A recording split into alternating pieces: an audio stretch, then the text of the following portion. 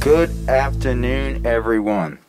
We are here today outside of Safe Streets Cherry Hill in South Baltimore for a very important announcement. Let us first thanks to great folks from Safe Streets and Safe Streets Cherry Hill for all the work that they've done over the years and really working to turn the story around in the mode about what people say about Cherry Hill. It was here, this Safe Street Sites, where we really, in my opinion, recognize the potential of such a great program with the great work that our interrupters have done throughout the years. I am joined today by Director Jackson of the Mayor's Office of Neighborhood Safety Engagement, Dr. DeRaja, our Health Commissioner, Police Commissioner Harrison, Deputy State's Attorney Jan Bledsoe. Am I missing anybody? That is all. We may be joined by some members of the council and a few. We all know that Baltimore continues to face severe public safety challenges. Last year alone, we lost 335 Baltimoreans to violence, and we know that many more died from preventable overdose. Already this year, 3.5 months into 2021, we have lost 54 people to violence in our city. The sheer amount of this loss of life is staggering and something that we can never be comfortable with.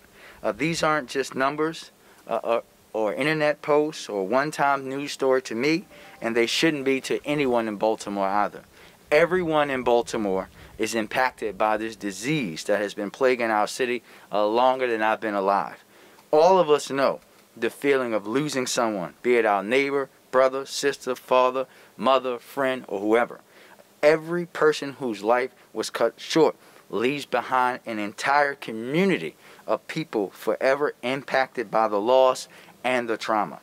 We know that violence in Baltimore has been disproportionately felt in our city's black and historically redlined neighborhoods. And as I've said for years, at its core, the violence that has a grip on our city is a public health issue.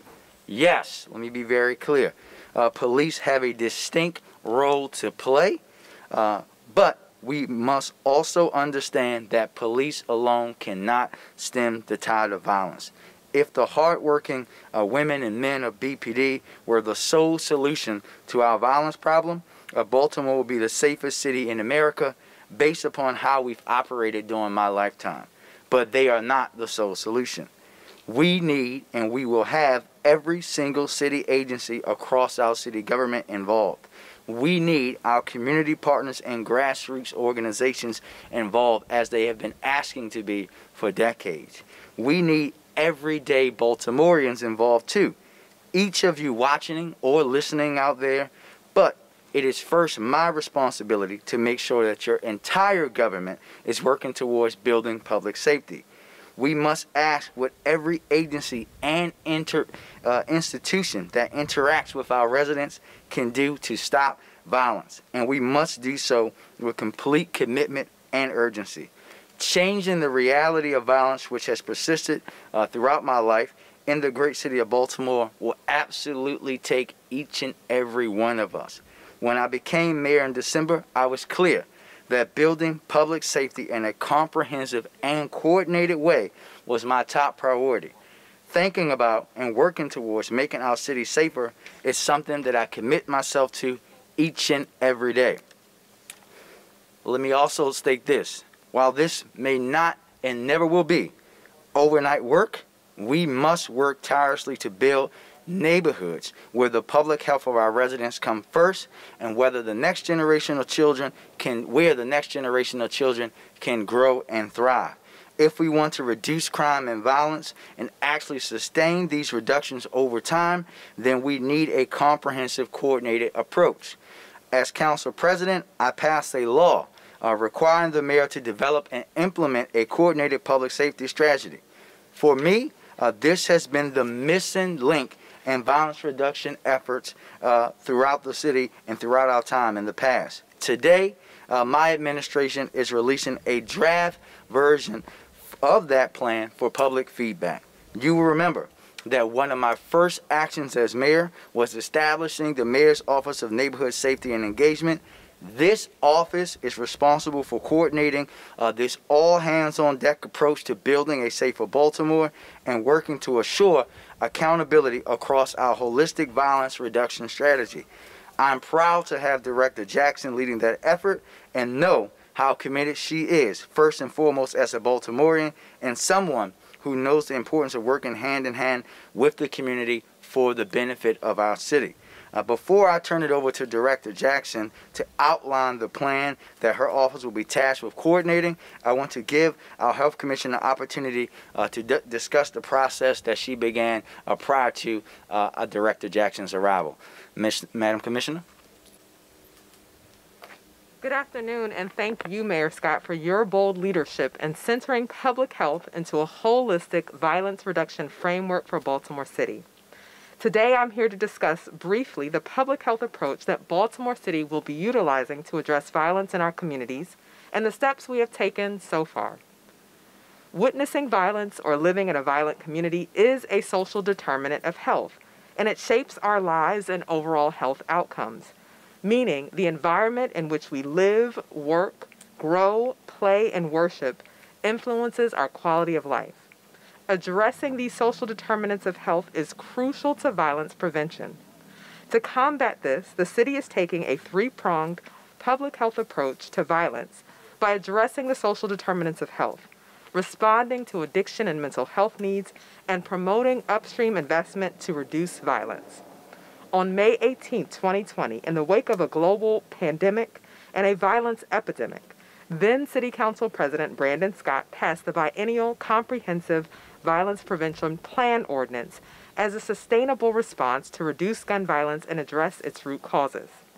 The ordinance mandated that the Baltimore City Health Department develop a comprehensive violence prevention plan that employs a public health approach and strategies that are trauma-informed, reduce harm, and heal individuals and communities.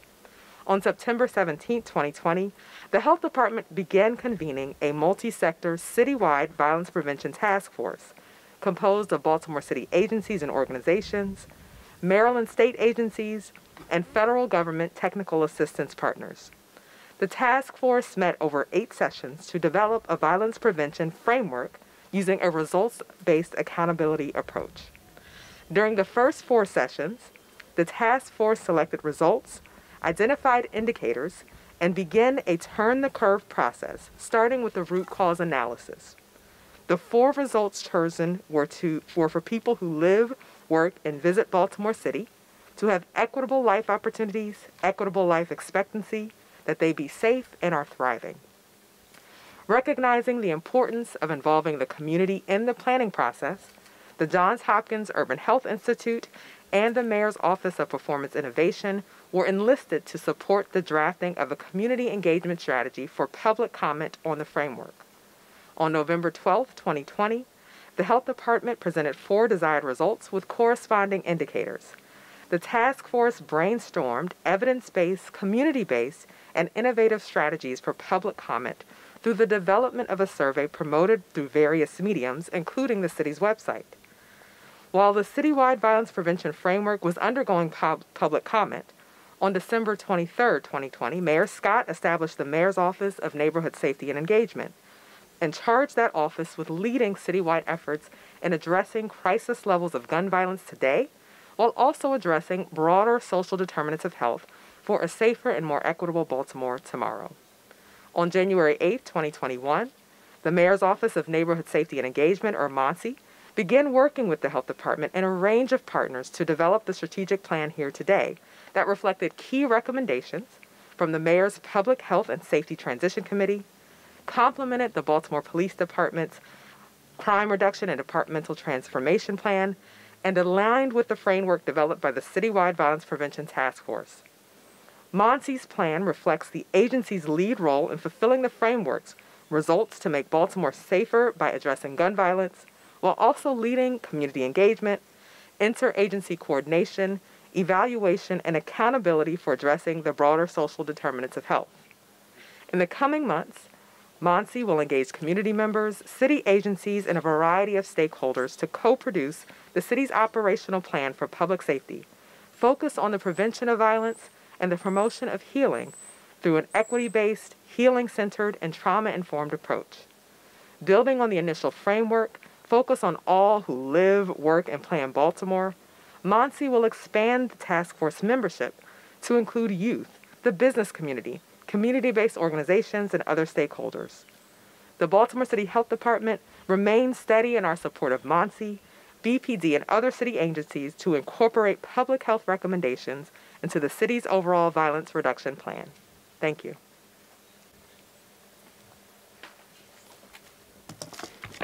Thank you, Dr. Jiraza. Thank you so much, and thank you for your work. We have been joined by Councilman Mark Conway, the chair of the Council's Public Safety Committee, and Brittany Lewis from the Council President's Office, and also Deputy Mayor for Public Safety, Sonny Schnitzer. We will now turn it over to Director Jackson.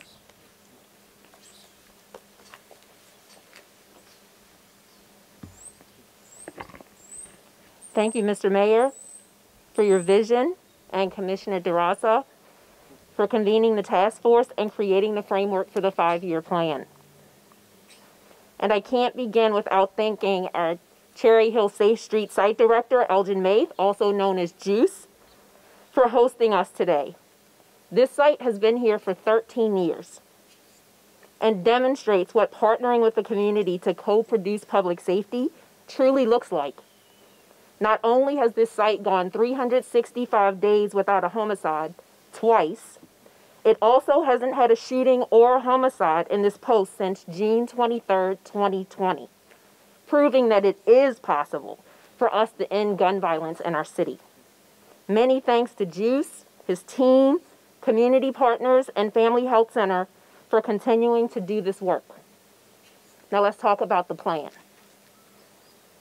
Past public safety practices have failed to yield long-term results for Baltimore. As a city, we have not kept our community safe from violence and harm. We are sorry. Let me say that again. We are sorry. And we are explicitly breaking from past practices to reimagine new ways to reduce violence and ensure public safety. Doing what we've been doing is no longer an option. One life lost in our city is one too many. One person not able to live a high-quality life is one too many. The Mayor's Office of Neighborhood Safety and Engagement, or MONSE, as we call it, has drafted a plan based on our review of BPD's crime plan, the Mayor's public safety priorities, the Health Department's violence prevention framework, and most importantly, community voices, as shared through the Mayor's Public Health and Safety Transition Committee recommendations. Like many plans before it, our plan is data and research driven and results oriented. But we didn't stop there. My teammates and I sought to create a plan that is equity based, healing centered, trauma informed. We understand that real justice is about more than punishment. It's also about restoration, about renewal, about healing. The plan is partnership-based and rooted in trust through transparency. The plan leverages prevention, intervention, enforcement, reentry, and rehabilitation strategies and methodologies within its 3 pillars. The first pillar is leveraging a public health approach to violence. Within this pillar sits gun violence prevention, victim services, youth justice, community healing, and reentry. Let's not mince any words. Violence is a public health issue. Gun violence is a public health crisis that disproportionately impacts Black neighborhoods in Baltimore City. Co-creating the healing of neighborhoods with community members, city agencies, and organizations is the city's way forward. You all have heard the mayor talk about the Group Violence Reduction Strategy, or GVRS. Our partners at the state's attorney's office, BPD, state and federal level, have been doing the groundwork associated with this strategy for about a year now. We are grateful to them, and we look forward to deepening our partnership. This strategy relies heavily on strong collaboration between community members, support and outreach providers, and law enforcement to directly engage with folks who are at the highest risk of being a shooter or being shot, to not just keep them safe, but to provide opportunities for a high quality of life. The work of gun violence prevention also means that we need to make investments in our Safe Streets program to strengthen and support it. Along with our partners, we'll be working to provide safety and supports to survivors of crime, implementing pre-arrest diversion programming for our young people, and standing up a reentry council. Addressing broader social determinants of health have a direct impact on acts of violence committed in neighborhoods. Entire communities have been treated as dangerous. Instead of resorting to over-policing neighborhoods that have experienced disproportionate amounts of trauma, addressing the root causes of violent acts creates opportunities for neighborhoods to heal.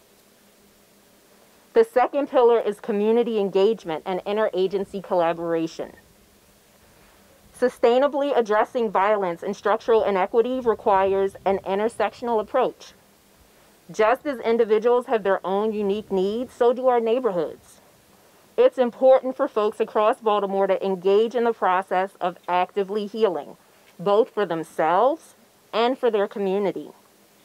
Community capacity building is at the core of this pillar. Not only will MONSE directly engage with elders, parents, young people, institutions, businesses, and community-based organizations around ideas associated with the co-production of safety, but we will also provide technical assistance and funding to grassroots organizations who are doing the work. The city is responsible for proactively addressing the needs of residents, not just reacting to issues as they arise. MONSE has been tasked with driving cross-system accountability among local, state, and federal agencies serving our city. We will be their accountability partner, and you will be ours. The third pillar is evaluation and accountability. As I mentioned before, our plan will be driven by data, evidence, and community-based best practices. We will be creating key indicators that assess our holistic approach to violence, and we'll be sharing those metrics, data, and experiences to keep agencies accountable for their contribution to public safety. The team and I are really excited about a new tool that we'll be developing called Neighborhood Stat. We know that safety looks and feels differently to our neighbors who live in Morrill Park than those who live in Darley Park, than those who live in Roland Park. Neighborhood Stat will be a way for us to understand each neighborhood's current situation, including their assets or assets that are needed for improvements to public safety. The MONSE plan is comprehensively concise as it outlines our strategy and not the detailed tactics that will be deployed when implementing the strategy. The operational plan cannot be created without a shared vision of what Baltimore looks like when our work is finished. I share that as a precursor for what's next. Your feedback. Feedback can be provided in multiple ways, either directly on our website at monse.baltimorecity.gov or via Facebook sessions that will be scheduled where folks will hear about the plan and then have breakout room discussions about components of the plan. We'll also be scheduling time with partner agencies, neighborhood associations, businesses, and more to workshop the plan. I'll close by saying this. We need everyone. The whole weight of Baltimore City, from public agencies to community partners to institutions to businesses, to take a look at the draft plan and provide your feedback. We cannot do this without you. We don't want to do it without you. We're asking every Baltimorean to join us as partners in co-producing public safety. Thank you.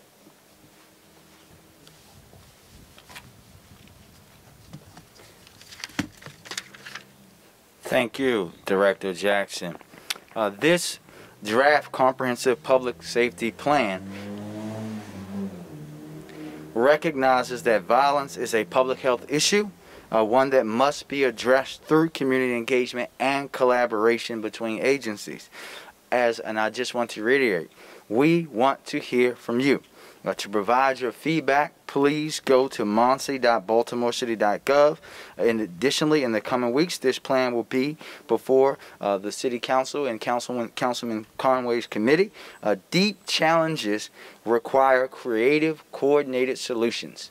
We are not going to solve this problem by doing the same things that we have done for at least the 36 years, almost 37 years that I've been taking breath.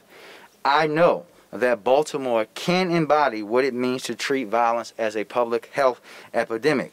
I look forward to working with everyone standing here with me today and everyone watching this press conference and will see the video or read a story in a newspaper to implement this plan and truly work towards building public safety in Baltimore. And at this time, we will take a few questions. First, Barry, Alexa. Alexa beat you, Barry. Hello.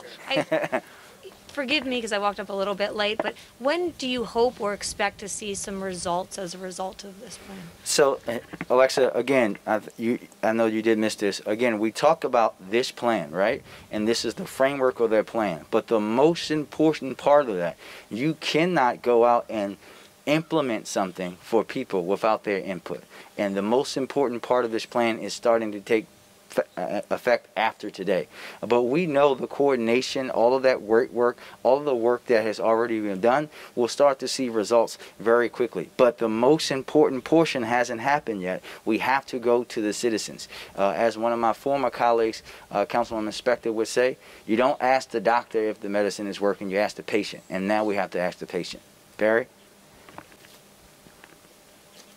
One of the things that was discussed was dealing with funding and dealing with community support and going out and dealing with how are you going to fund all those things? Where's the funding going to come from? So Barry, those are the kind of things that we're going to be discussing as we go through the partnerships and building them with the community, right? This is also about how we prioritize our budget moving forward with the city. But as we go out, talk to our community partners, see what their needs are, this is how we do it. The same way that we went from having 4 Safe Street sites to 10, the city had to make investments in the things that we knew would work in order to have the results that would happen. If you would have said to me when I was 15 or 16 years old that Cherry Hill would go twice, 2 years without having a shooting or homicide, I would have laughed at you and walked away. But we know because we made that change and the city made that commitment to changing the way it operates, we were able to do that. But what's going to happen here, this is a partnership. We're going to go to our partners in the philanthropic community. The city's going to have to put up. The state's going to have to put up. We're going to work with our federal partners. And all of that is going to be on the table. Also, youth. You talked about incorporating youth. How are you going to do that? What exactly are you going to do to bring youth to even look at the plan and all those things? Well, I'll let Director Jackson tell you exactly how she's going to do it. I know this is the part that she's the most excited about. Director? Thank you, Mr. Mayor, and thank you for your question. I would say, as the former co-chair of the Mayor's Transition Committee on Youth Education and Recreation, we were able to convene a large panel of youth to participate in conversations about opportunities that they're looking to have afforded to them. My office is currently in discussions with many other agencies, but the Mayor's Office of Children and Family Success are currently spearheading a charge to host a mayoral youth summit in which we will be discussing public safety specifically with as many youth as who want to have a seat at the table will be there.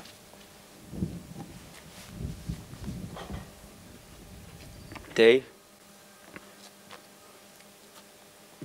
This one is for Jackson. Can you just describe a little more about the neighborhood stat and how that plans to take form? Because you said it's very specific to this plan. Actually, I'll take that, Dave. This is something that we've talked about even throughout my campaign. We know that I have restarted City Stat. We have Police Stat. We have Clean Stat. We have all these stats. One of the things that I talked about now over a year ago is that looking at how our agencies are working in specific neighborhoods. That means bringing every agency that we have under my power and looking how they're working in Sandtel or Cherry Hill, looking at the difference between their response time and how quickly things get closed out, looking at where we need to activity, what things that they don't have, making sure that we're holding our agencies accountable for treating every single neighborhood the same way. Thank you, everybody.